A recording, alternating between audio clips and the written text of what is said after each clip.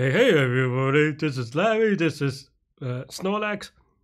This is me going over Q3 of the weekly contest 265, which I did virtually. Hit the like button, hit the subscribe button, join me on Discord, give me some love, give me some support. I did this farm in about 4 minutes. Yeah, minimum operations to convert number. So this one, the tricky part is just look at all the constraints, I think. Because after that it becomes a relatively I don't think there are any nuance except for that it is breadth first search. I did it with breadth first search, but it is the shortest path from. And when you see the minimum number of operations, that's where I would think about the shortest path. And yeah, remember to join my Discord channel, especially if you want to chat about this or any other problems. There are a lot of people there hanging out, so yeah. But basically, there are three different edges, if you will, which is that we can take given x, we can add a number, subtract any number, or XOR any number, bitwise XOR. And there are a lot of weird constraints for this one for sure. X can only be within 1,000, or it's from 0 to 1,000. If it can go outside of that, but that would be the last operation, right? And of course, there are 1,000 numbers that we can think about. So the thing that I thought about is that, okay, so we can start at any x, and at any of those x, we can do 1,000 or technically 3,000, because it's for each number we can do 3 operations. So roughly speaking, there are about 3 million different things. So for me, that's good enough for me to code. And all the numbers are distinct, which actually I don't know if that matters that much. But yeah, and this is just standard by first search. I start with a queue or a deck. We set up the distance. We start with distance start is equal to 0. And then this is just putting that in a queue with the distance of 0, right? And then this is just going, okay, if we are able to reach the goal by any one of these edges, then we're done. Because this is breadth first search, it is greedy, you're able to get that in a quick way. Otherwise, this is just trying to get to queue to the next number. You try to add, make sure that is within 1,000.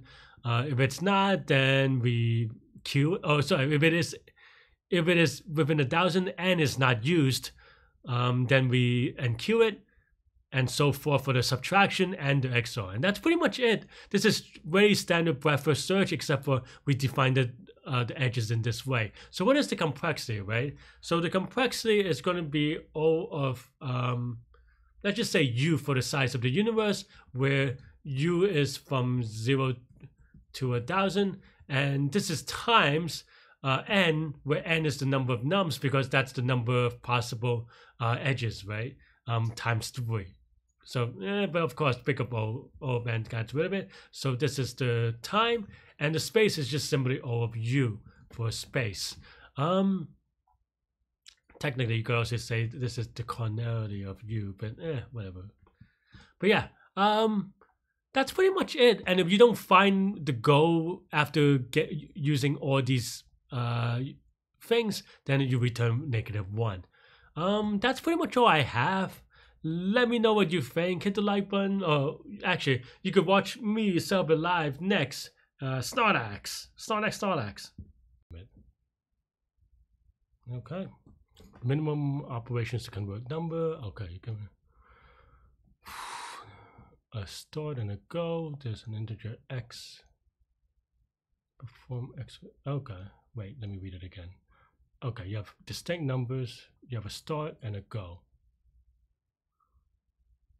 There's an x that is start, and then you want to perform operation x, so that's okay. And then you could either do for any I for any I in the array, you can set x to, okay, so you can add, okay.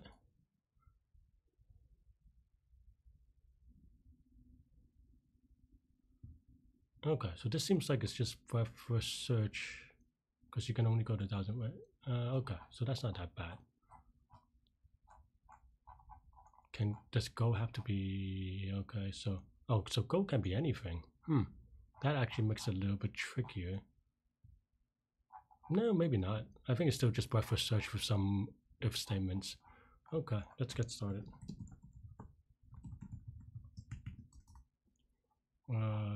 Start is 1,000 and then go. Okay. Okay. Let's see. Q.append start.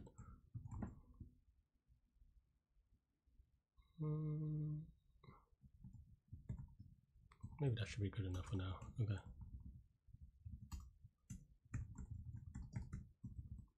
Well, length of Q is greater than 0.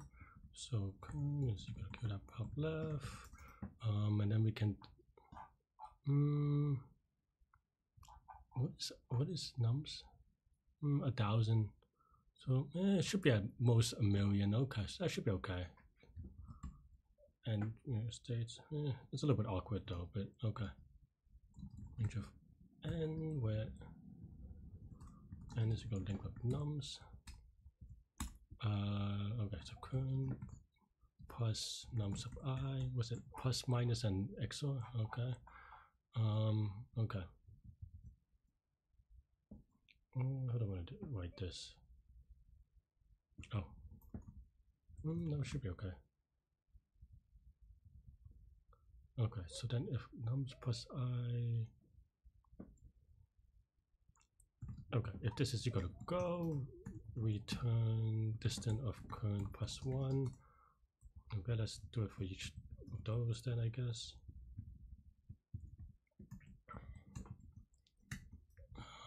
Okay, and now we go.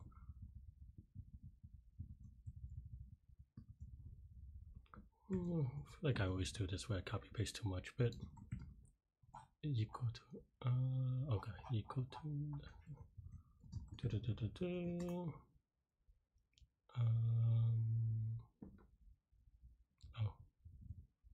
I should have done this maybe, but oh well. Okay, so let's say this is 1,000. What am I doing? If nx and this and nx is equal to this dot current plus 1 q dot append nx, and now we have to do it for each of the 2 other operations. Is this too slow? It's like 6 million operations. Maybe it's a little bit slow. I don't know. We'll see. And then that's pretty much it. And then we can reach is -1 or something.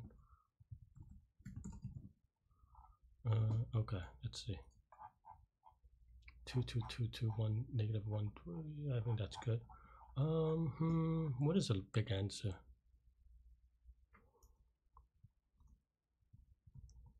I guess that's a big answer, but not really. Yeah, okay. Yeah. I guess this answer, but times a lot. Okay, let's just YOLO it a little bit. I think we're more, oh, they have to be distinct. Okay, fine. Let's see. Let's give it some. Maybe I missed some silly case. Okay, that okay, easier than I thought. Thanks everybody for watching. Hit the like button, hit the subscribe button. Join me on Discord, especially if you like this cute Snorlax. Yeah. Stay good, stay healthy, to good mental health. If you like these problems, just join me on Discord. Anyway, I'll see you later. Stay and bye bye.